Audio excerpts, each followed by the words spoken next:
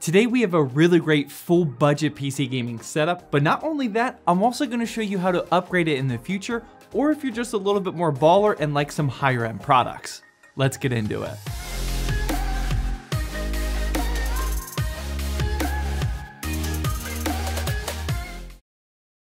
Hey, welcome to Zach's Tech Turf. You can see the full setup here, everything is linked down in the description, no need to waste any more time, so let's jump straight into this parts list. We'll save the PC for last and start with the monitor. This here is the Viotech GFV22CB. This is a 22-inch 1080p 144Hz FreeSync and G-Sync compatible display, and this is kind of a hit or miss on Amazon as of late. It's been out of stock recently, but when it does pop in stock, it usually costs right under $130, which is a really great deal for what you're getting.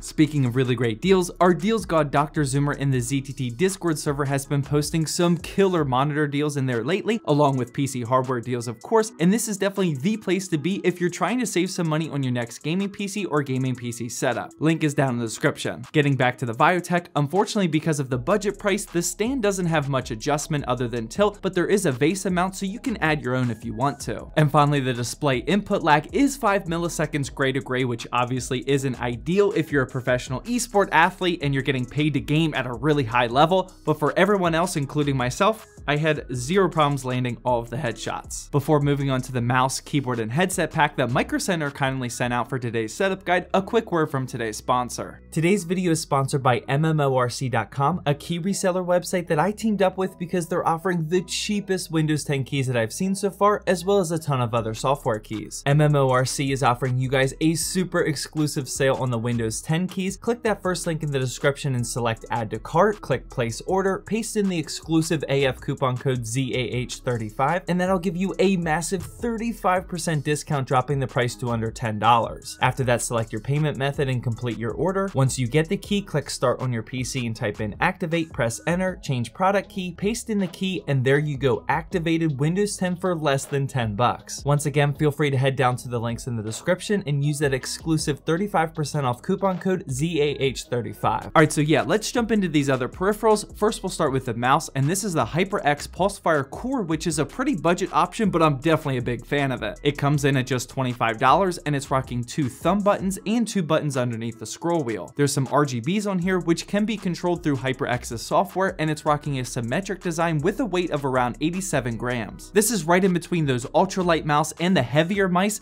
This is a really good sweet spot if you don't know what weight mouse that you like to use, which is perfect for a budget beginner setup. The Pulsefire Core is rocking a PixArc 3327 optical sensor with a DPI of up to 6200, and it's also sporting these larger mouse skates on the bottom, which are advertised as a feature, but I personally didn't really like them. They're supposed to give you a super smooth gliding experience, but honestly, when I was gaming, I felt that there was just extra friction on the mouse, and I wasn't a big fan of it. This obviously isn't a 100% deal breaker, especially for only costing 25 bucks, but definitely something to be aware of. Now, I do have an exciting upgrade alternative. This is also from HyperX, and this is the Pulsefire Surge. This one goes for $33, so it's not much more expensive, but this does have an upgraded PixArc 3389 sensor with a DPI of up to 16,000, Omron switches, and overall just felt much better to use on the mouse pad. The skates at the bottom are a little smaller than the cores, and even though it weighs 100 grams, I felt much more accurate sniping with this one compared to the core. There's also an RGB lighting ring that goes fully around the mouse for 360 degrees overall coverage and looks pretty neat if that's what you're into. Moving on, we get to the keyboards, which we also have an upgrade path for, but we'll start with the budget one for now,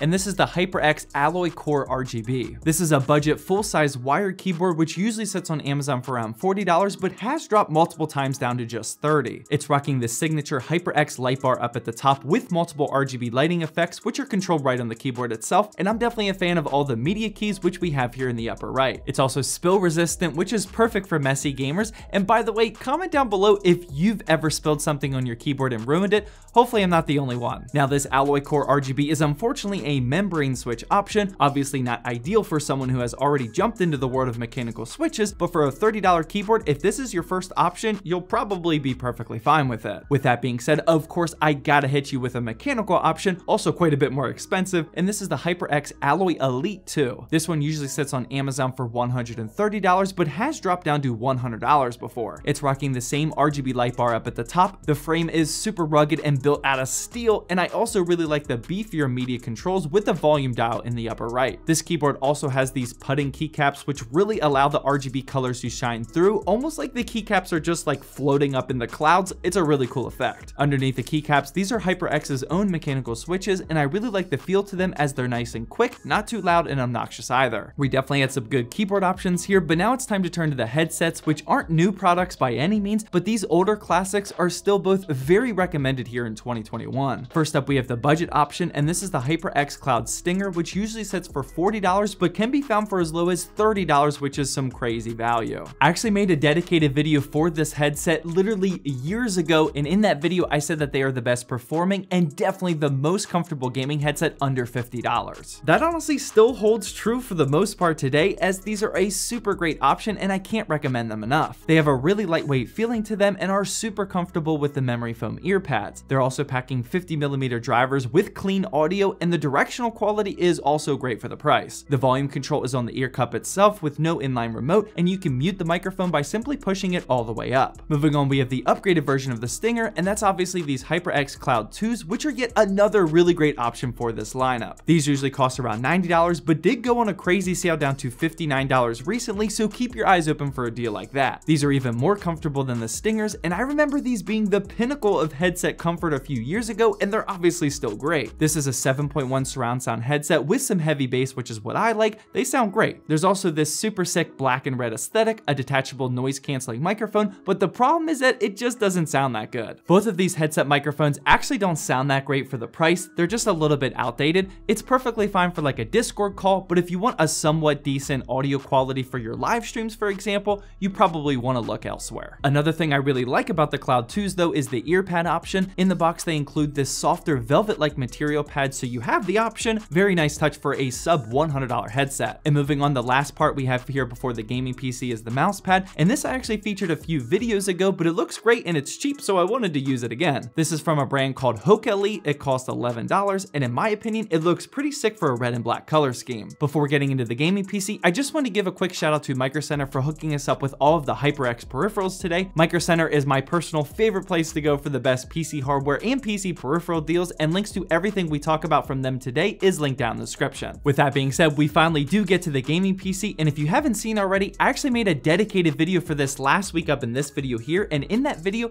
I had to tackle a Call of Duty Warzone gaming challenge, which was pretty entertaining. In that video, I also show off the full parts list and benchmarking run, so make sure you check that out if you're interested, but for this video, I'll give the quick rundowns for both of those. For specs, it has an Intel i3-9100, 16GB of RAM, a GTX 960 2GB GPU, and that's all inside the Corsair 4000D. These honestly weren't meant to be build guide specs per se, kinda just had some extra parts that I had laying around the studio, but it did make for a somewhat impressive budget gaming PC. For some quick benchmarks, this PC can run Call of Duty Black Ops Cold War in 1080p low at 68 FPS, Valorant in 1080p medium got 197 FPS, CSGO in 1080p Pro scored 247, Rainbow Six Siege in 1080p low got 171, and finally Fortnite in 1080p Pro got 171 as well. Be sure to let me know what you thought of this full PC gaming setup guide down below. Also, feel free to click the video that's on the screen now, and that'll give you a little bit more upgraded version of this setup, obviously a little bit more expensive, but either way, I hope you enjoyed this video.